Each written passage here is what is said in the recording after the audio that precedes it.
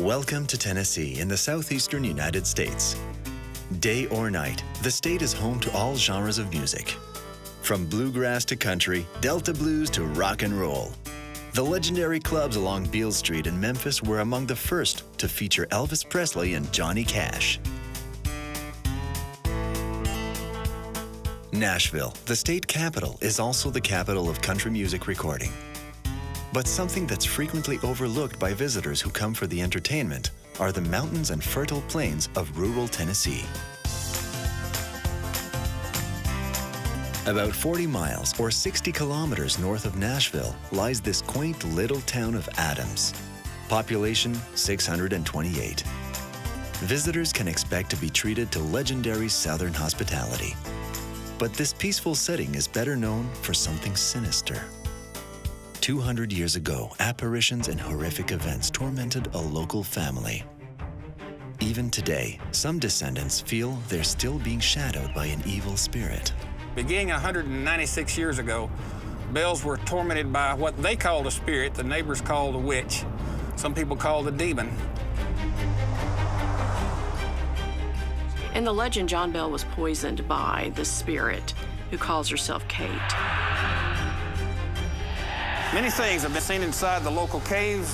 Folks believe that spirits, orbs, even ghosts sometimes can be heard talking.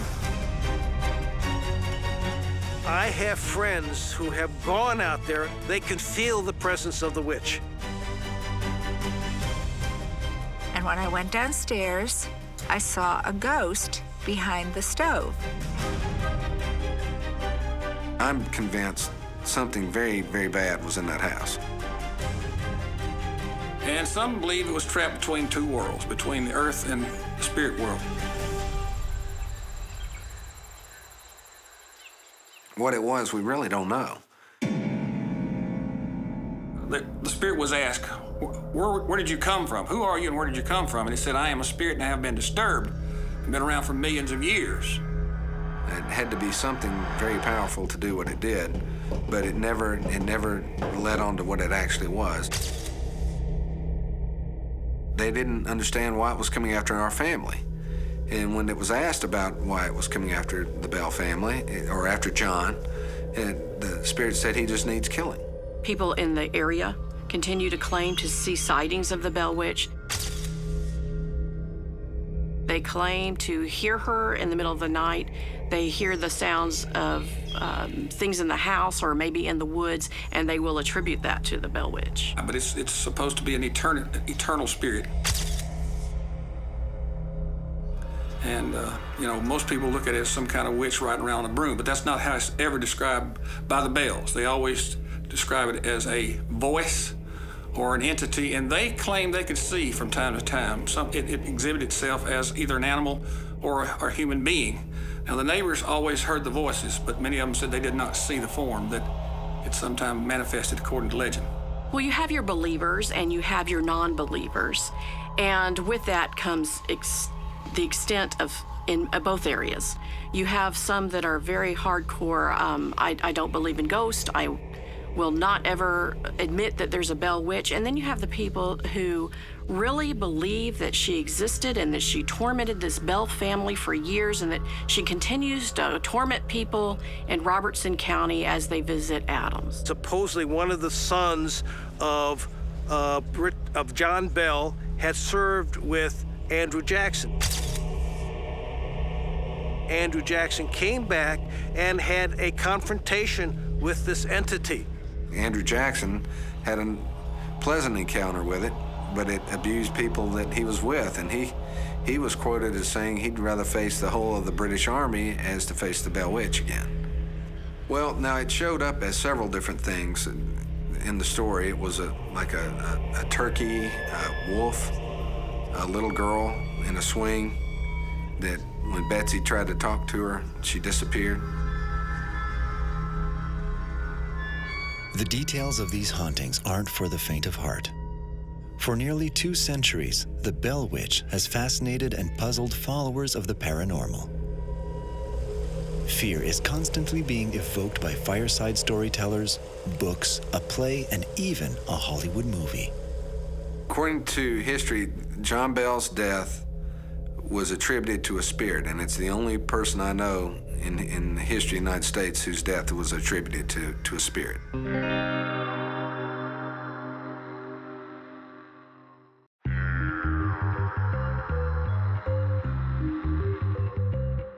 The legend of the Bell Witch has been passed down from generation to generation in the town of Adams, Tennessee. And it's gone viral. It has all the elements of a classic ghost story: an old haunted house, furniture moving on its own, eerie sounds, and strange voices that come from nowhere. It's more than enough to convince anyone their home is possessed. Let me tell you a little bit about the Bell house. In 1817, according to legend, the Bells began to experience a phenomenon they called the spirit. The neighbors called it a witch, and it began to torment the family, in particular John Bell and his youngest daughter, Betsy. John Bell had a lot of health problems, and they blamed that on the spirit. He lost his shoes at times. They just literally fly off his feet, and they'd have to retrieve them. Betsy was slapped, had her covers removed at various times, had her hair tied in knots around the bedpost. Betsy seemed to be targeted more than the other children and would have experiences during the night of being slapped, being pinched, her hair being torn. She would scream out in the middle of the night, and the family would see to her. When visitors would come and spend the night to see if these stories were actually true, they too would experience this. John, at times, could not talk. It was as if he had a stick crossways of his mouth. And then he would get better. This went on for about 2 or 3 years, until finally, on the 19th of December, 1820, John Bell became extremely sick. The doctor was called, and it was determined that he had been poisoned. They were beginning to wonder who did this. Did somebody in the family poison John Bell? Did Betsy do this? Did the neighbor do this? And all of a sudden, they hear the voice that they've heard so often in the house. And the spirit, as they call it, said, "I killed old John. I fixed his medicine last night, gave him a big dose of it, and he'll never get up out of that bed." And John Bell died. I've come to the conclusion that something definitely did happen. I've seen a letter, a handwritten letter from 1820, the year John died, of 2 boys riding home to their mother on their trip to see the angel at the Bell house. And they were able to get to the house, and the first night they said nothing happened, and the second night it happened, and said, "Mom, it's not an angel, it's the devil." And this is part of the legend that continues on through the years. The Bell family is still here in Robertson County, and it has a bloodline that exists till to today. And because of that, the story just keeps getting passed generation to generation and is kept alive. Bob Bell is one of those descendants. He has no doubts his family's stories are true. Like his 5th great-grandfather, John, Bob has also been a target inside his own home. I had just gotten ready to get in the bed, and everything was really quiet then. And then I heard at the end of that hall, the double doors slam shut, both doors. And one of them latches, so they had to be unlatched, and they had to slam them shut. And there was footsteps came down the hall and stopped at my door, and the hair on my neck stood up. And me not being superstitious, I thought somebody was in the house. You know, I thought we had an intruder, and I was truly scared. That's probably the most scared I've ever been. So I went downstairs, I went to our gun cabinet and found a .45. I loaded it, put a round in the chamber, and I had it cocked. I was gonna shoot somebody. And I went room to room, SWAT team style, and took me about a half hour to go through the whole house because there's 2 sets of stairs. And I went back and forwards and looked everywhere in that house. There was nobody there. And I slept with the door locked, pistol by the bed, and my light on. Many people believe the Bell Witch that stalked John Bell and his family isn't just an old legend. It's still around. Other people in Adams and Robertson County also have had close encounters with the spirit. Most happen inside a network of caves, once used for cold storage by farmers in the region. These dark, out-of-the-way caves can be dangerous places, but are perfect locations for paranormal activity. Cave explorers and casual visitors are warned not to enter unprepared. The most popular cave in the area is the one on the old Bell family farm. Most visitors who go there won't cross paths with the Bell Witch or any other spirit, but they could end up even worse off, cornering a wild animal in its lair. Many of our local ghost stories have begun in caves. voices, orbs, just about anything you can name has been supposedly heard. And a few years ago, in the last 15 or 20 years, somebody captured a picture outside the mouth of a cave here, and it looked to be a woman dressed in a white dress. It showed up in the film, but it wasn't in the picture when they took it.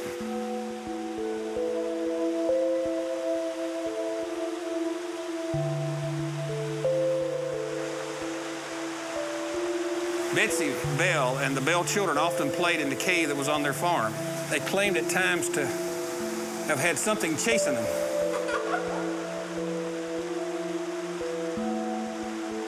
And so the story of a giant fish just below the cave that stirred up the water and caused the Bell children to be greatly alarmed. On a trip from the river and from the cave one day, Betsy saw a little girl hanging from the tree, and she talked to Betsy and told her that she shouldn't marry her boyfriend, Joshua Gardner. So caves are so important to the legend and the story of the Bell Witch in Robeson County. I was teaching a local history class for Volunteer State Community College. And the guy that owned the cave, he asked me if I had ever been to the cave, which I had not. And so we go down to the cave, and we go about 250 feet back, and I got up on this ledge with this gentleman to see some Indian drawings or whatever, and the lights go out. And this is 10 or 11 o'clock at night, and I have 10 or 11 history students in there. So we grope ourselves back out of the cave, and we get to the entrance of the cave. The lights come back on. Now, my son, who was, let's say, 79, so say about 6 or 7 years old, I wouldn't let him go. So I made him stay with the lady upstairs. So I assumed that she had done something with the lights. He said she didn't move.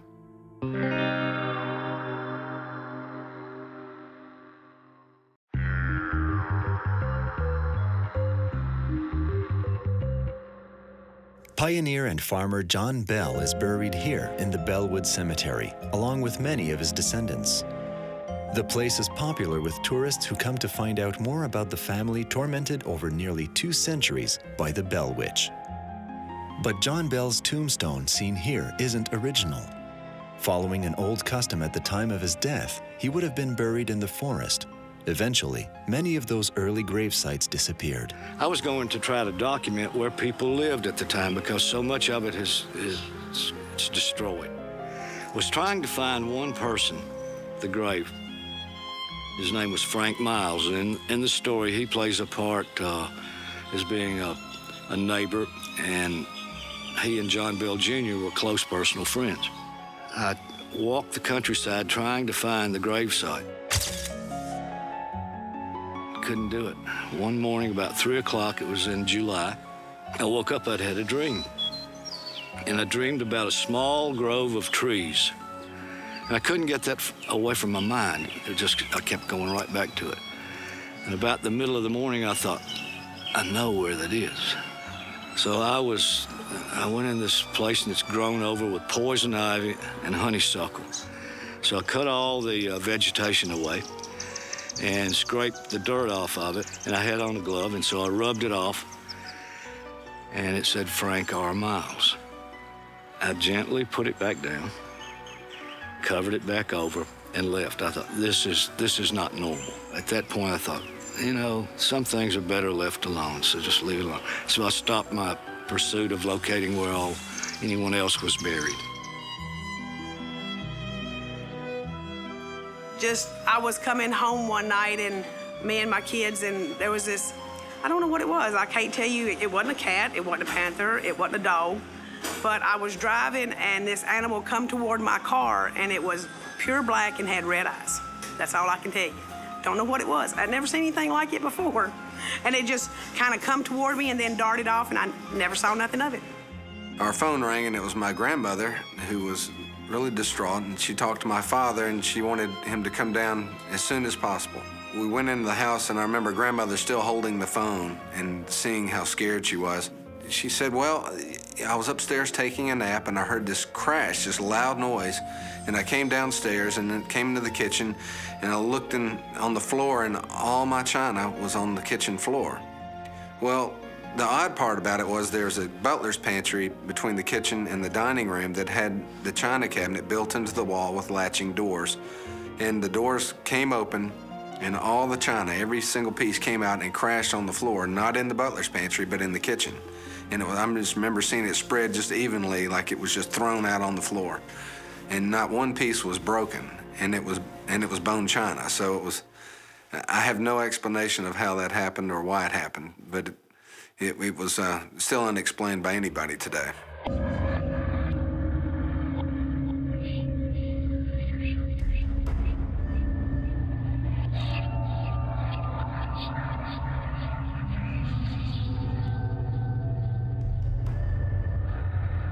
That anybody who goes up there looking for the Bell Witch will find the Bell Witch. In the final chapters of Pat Fitzhugh's book, he talks about his visit out to the graveyard where some of the family had been buried, and he talks about having this feeling of a presence out there, out at the graveyard. He's not the only one. There is also some kids that had gone out there and had found the gravestone of John Bell, and they were bringing the dang-gone thing back in their car, and they had an accident out on the main road, and they died in that accident. Again, the story is it was the witch that was that went after them.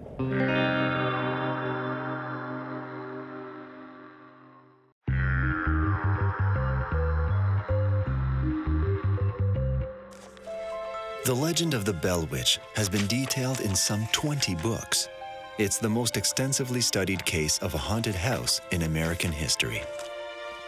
One of the better-known works was written in 1894 by Martin Ingram, a Tennessee journalist. And about 3 years before he wrote the book, in the Nashville Banner, he did write a letter that anybody that knew anything on the subject of the Bell family or the Bell Witch to write him letters and testimonies. And he went around the entire countryside in Montgomery, Robertson, and Adams, all through that area, and got a lot of information and testimonies on people that had heard about the legend or actually even knew the Bells.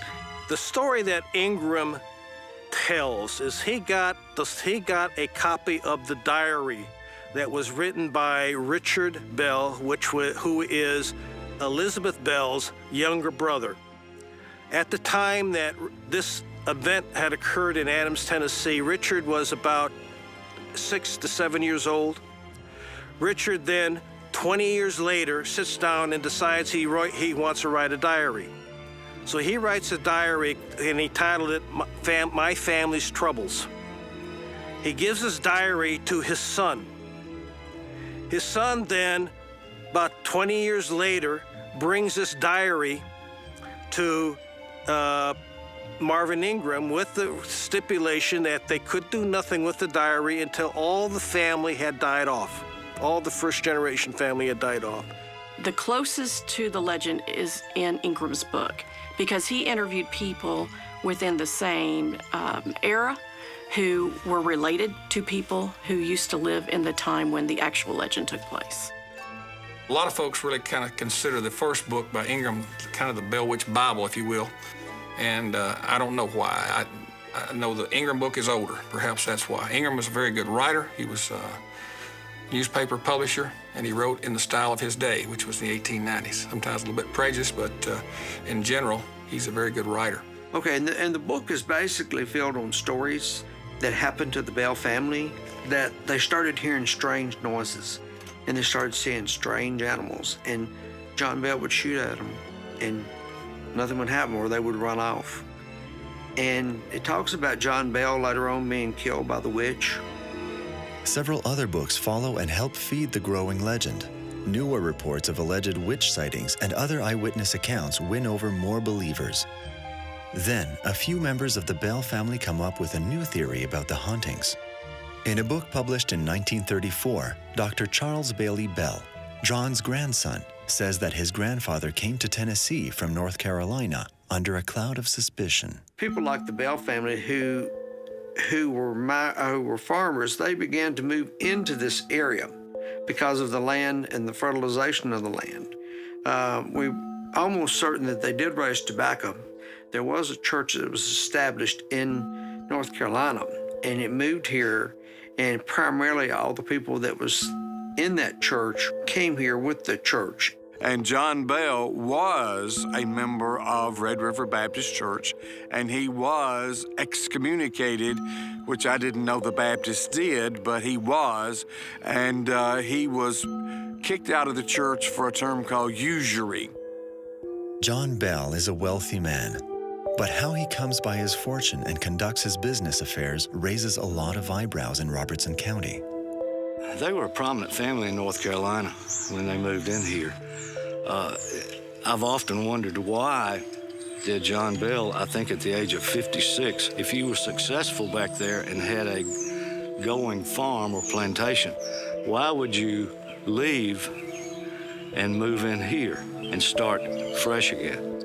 And there's several stories on basically what he did or what he was accused of, is that some say it was for sale of a horse, sale of land, sale of a slave, or something like this. He bought it from the Batts family, and Kate felt she was cheated in the purchase.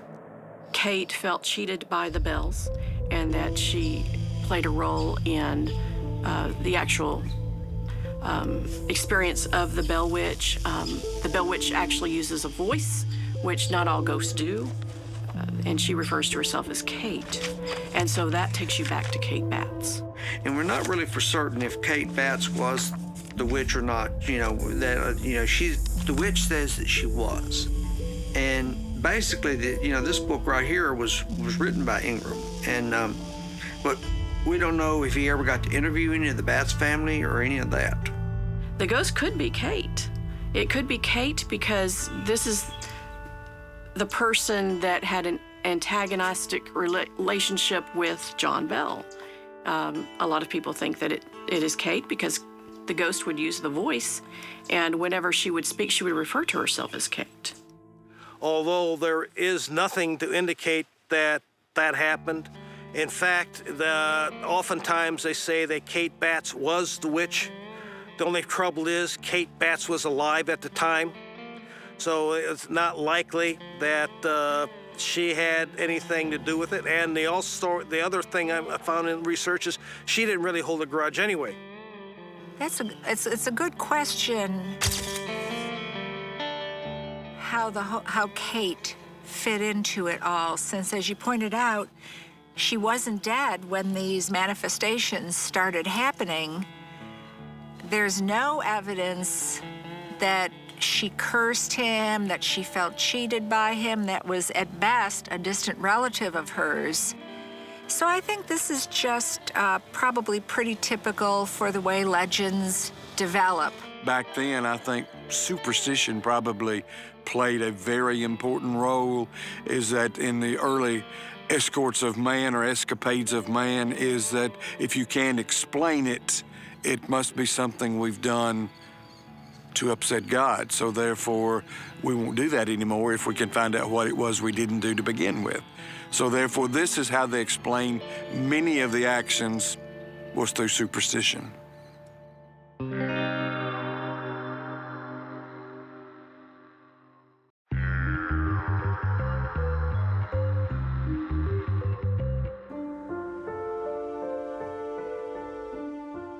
The dramatic story of the Bell Witch is made to order for actors.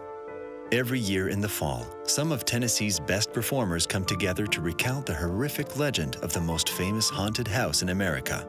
Thrills and chills guaranteed. And for the play, it's wonderful. We have local artists there. We have a lot of talent is in this neighborhood, a lot of talent. I hear in 2006, there was about 1,000 in attendance to that play, which runs 2 or 3 weekends in a row. And this past year, in 2012, there was 1,600 who visited, so it's really increased. They change the story up from year to year. They have different characters in it, different cast members, and they'll try to focus on different aspects of the legend. And usually involves at least some of the Bell family, and occasionally they'll have a Bats family related to the Bats in the play. But it's so good. They're so professional. We've had people come there from, like, maybe New York, and they say, you know, the plays there are not any better than our plays here. Well, curiosity seekers will come, and they will experience the Bell Witch by going to the play's spirit. And whenever they go out there to Adams and watch the play, sometimes they'll have things happen to them that they will attribute to the Bell Witch. And that's why they come here in the first place a lot of times, because people are fascinated with this story. And the fact that it has gone through the years and lasted as long as it has is just fascinating to people. And when they do come and they do experience the play and then maybe visit some of the sites, they might have some things happen to them that they might think is from the paranormal. And whether it's the paranormal, who's to say? The Bell Witch legend keeps the town of Adams on the map. Recent phenomena still have people believing, and so the legend lives on. When I came, being an outsider, I was a non-believer. They're little vaporous orbs that can be seen. They couldn't see he was a person. They just could see some movement and a little light. But I've only been in the cave one time, that night that the lights went out. And there's this lady that came, and she was going to do a seance. I have no desire to go back in it. And yes, true, I am a believer. We have not seen them, but we have been told by two different people.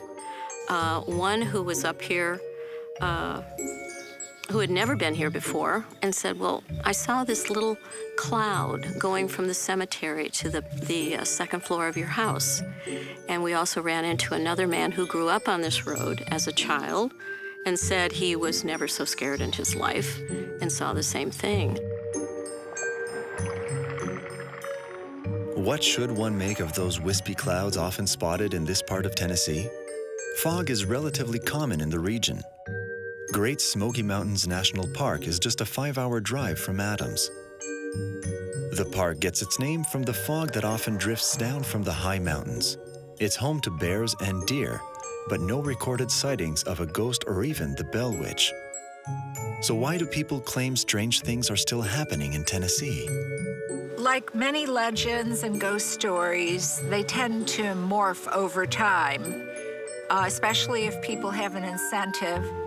And I'm not going to make any allegations, but there's money to be made here. Marvin Ingram started a newspaper in Springfield, Tennessee, and then moved his newspaper up to Clarksville. And the two of them ran the paper. Thomas was the reporter, and Ingram was the promoter.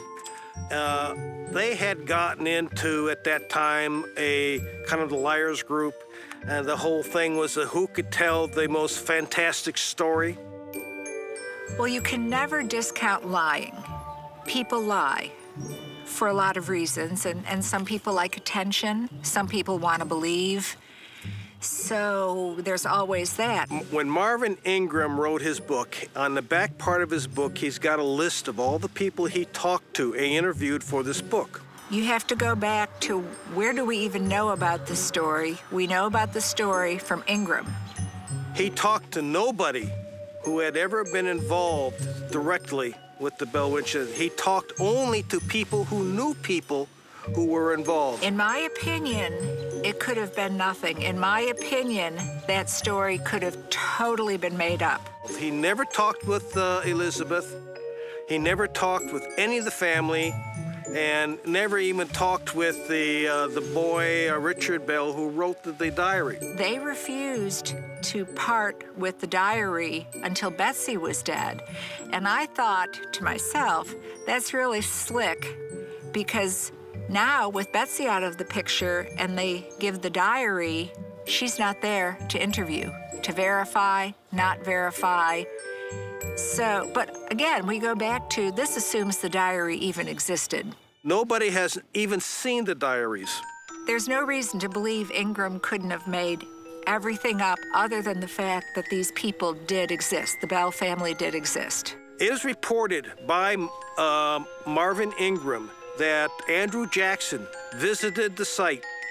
Now, Andrew Jackson visited after he had just done the New Orleans, the conquest down there where he defeated the British in New Orleans. Well, the story about him coming into town and his wagon not moving and on, whenever that was reported to have happened, I mean, he was president. People knew where he was, and he wasn't there. Anything that man would have done would have been written down in great detail. Okay, I have searched his journals. Others have searched his journals. There is absolutely no mention whatsoever in his journals of ever having been to Adams, Tennessee, not without alone having confronted the witch. I mean, the way this legend has developed, it's got a little bit of everything. They've thrown in poltergeist stuff, they've thrown in witch stuff, ghost stuff, bad witch, good witch. There's religion thrown in, so that's a good way to get people to believe. Put something in there that they can relate to, and they might ignore the rest, but they'll believe the legend if it has something that speaks to them.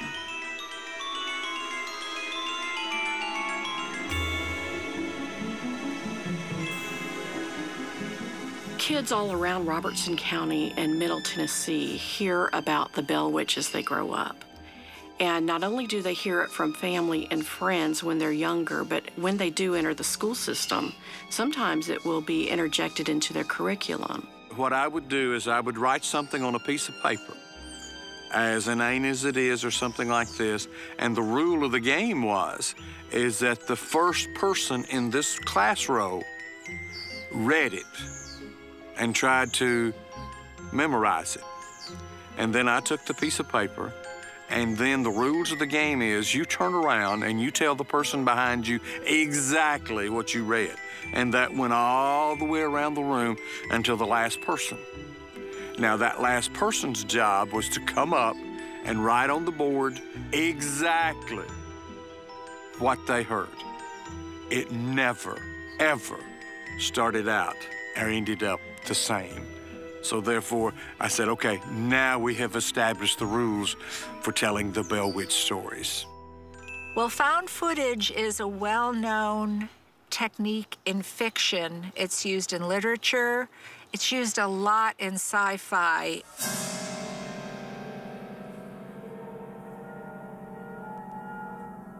But the way things are set up is someone stumbles upon a relic, photos, diary, film, whatever, that depicts something that supposedly happened.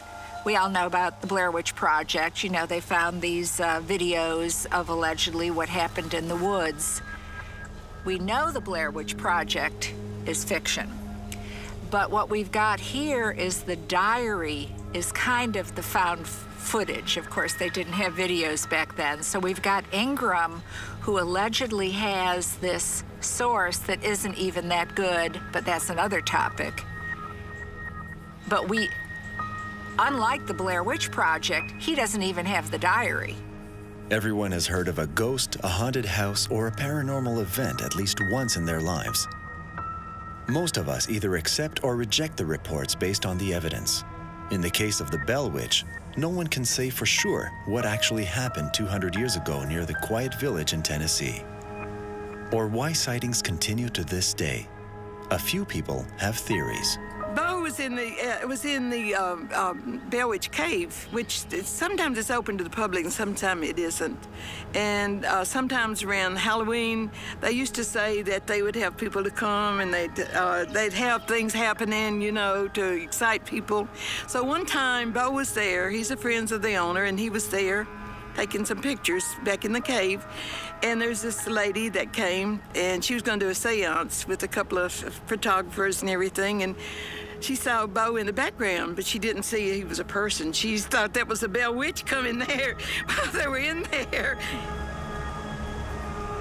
Bo stood back and laughed because he knew that he didn't want to tell them that it was just him. He didn't want to burst their bubble.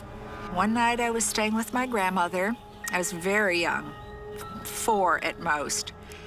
And in my mind, I woke up and just felt like I had to go downstairs in the middle of the night. And when I went downstairs, I saw a ghost behind the stove. And even as a young child, I didn't think it was a ghost. It just didn't even make sense to me. I thought, well, that's the boy across the street. He snuck into the house and he's trying to scare me. So I started crying and ran up and got my grandmother, and she came down, and of course the ghost wasn't there anymore. And I remember having my head in her lap, crying, and her soothing me and telling me it was just a nightmare. And then the way I remember it, we went back upstairs and I laid in bed and I couldn't help but keep thinking about it. And I went down again and it was there again. Now, why did that happen? I think it was a nightmare, maybe sleepwalking, lucid dreaming. But my grandmother and I would talk about it over the years, and I'd say, remember when I saw the ghost? And she said, Karen, it was just a nightmare. But in my mind, and today, even today, it was so real. And that's why people believe in these things.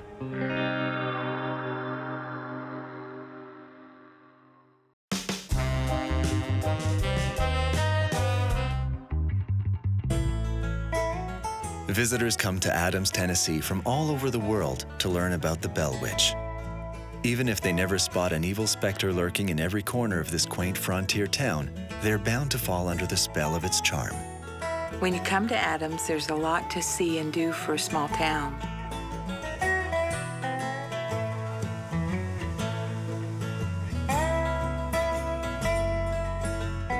Our motto is year-round country fun, and there are good places to eat. There's Adams Station Barbecue, which has excellent barbecue and home cooking, and the Moss's restaurant has great steaks and burgers. And it used to be the schoolhouse cafeteria, is what it was. It is also known as the Bell Witch Cafeteria at one time. You know, we've had a few little incidents happen out here, knocks and, you know, stuff like that. We got a little thing up there we stub our tickets on. It come flying across the room, and nobody was near it. But, you know, we just told her, you know, Kate, go away, we're busy, we don't have time to fool with you, so, you know. And then Red River Canoe is a little bit further down the road on Highway 41, and that provides camping experience and canoeing, and they have a lot of festivals throughout the year. But the Bell School Grounds has a lot of festivals year-round as well. We have the Thresherman Show in July, and that's been going on for about 43 years now, every year. And they have gentlemen that have an old-fashioned wheat thresher and a sawmill, a blacksmith shop, and other antique tractors that actually perform the craft there. They also have tractor pulls and other activities, but it's neat to see the way these craftsmen operate, you know, back then.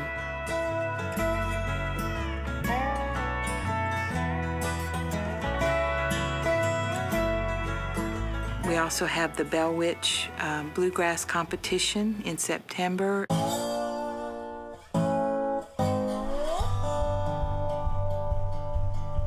Square dancing and bluegrass music and picking and grinning all over the grounds. And we end the year with the Spirit Play in October during Halloween, which tells the story of the Bell family and the Bell Witch. It is a very much attended tourist attraction, and I sold tickets to people from Australia, Sweden, Germany, the Ukraine, and they came. And how they heard about it, I did not know. I knew it was a local phenomenon, maybe even a national, but an international, I had no idea. The legend is very popular. It's been around for 196 years, and people come from thousands of miles, even fly from overseas, to learn about the bells. In Robertson County in Adams, we have the Bell Witch Cave, and we have the old farmland of John Bell Sr., and we have a Bell Cemetery and an old Bell School. We're going to visit the Bell Willett City of Adams Museum. We're going to visit the Bell Cabin, which is owned by the museum itself, at least part of the original Bell House.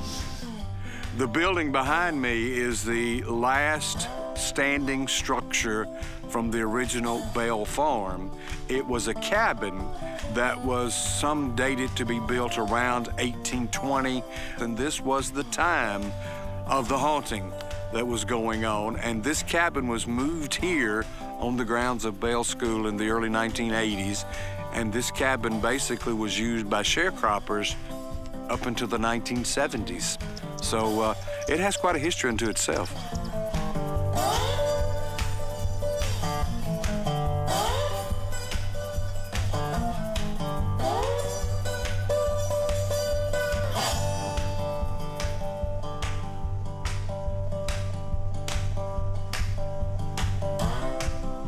This is the place you would come to find out more about the Bell family and their spirit. On the wall, we have items that related to Adams, and especially back here in the corner, we have a picture of John Bell Jr. up high and some of the documents associated with his life. We have at least one document here telling us what he had given his oldest daughter when she got married. $110 for a horse and saddle, $500 for a slave named Mary.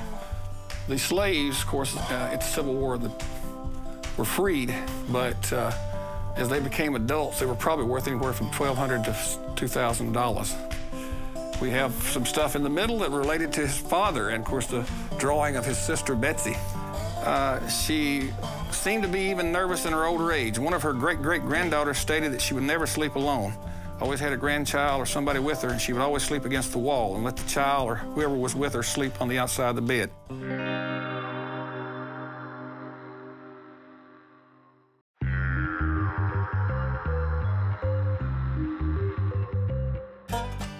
Adams, Tennessee takes its name from the local train station built in 1859. Ever since, the town has been a popular stop for anyone with a taste for adventure. Signs of its colonial past can still be found everywhere.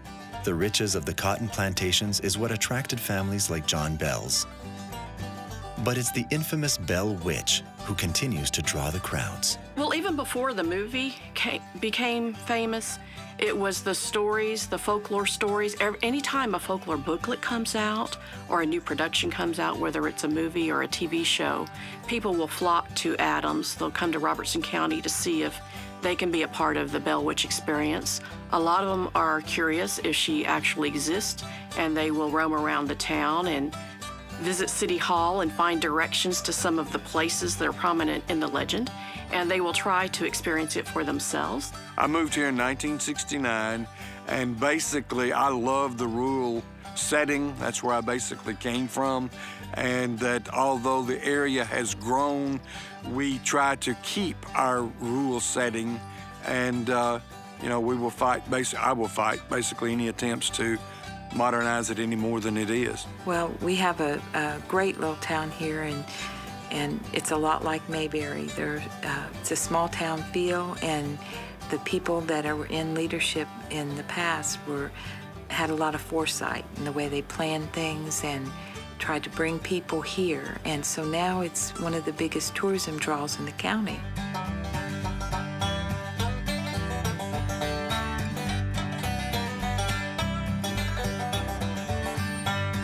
You know, I think there are things that happened. And I think it's at one time, something happened a long time ago that caused the spirit to be written. It became a legend, and it was told more and more and more. And as the legend grows, it gets bigger and better. You know, more people wants to know about it. And it's something that did happen, but of course it was so long ago we can't explain it. Weird things happen in Adams all the time, but especially during the play and Spirit Week, the last 2 weekends of October. Come on down. You never know what you might encounter.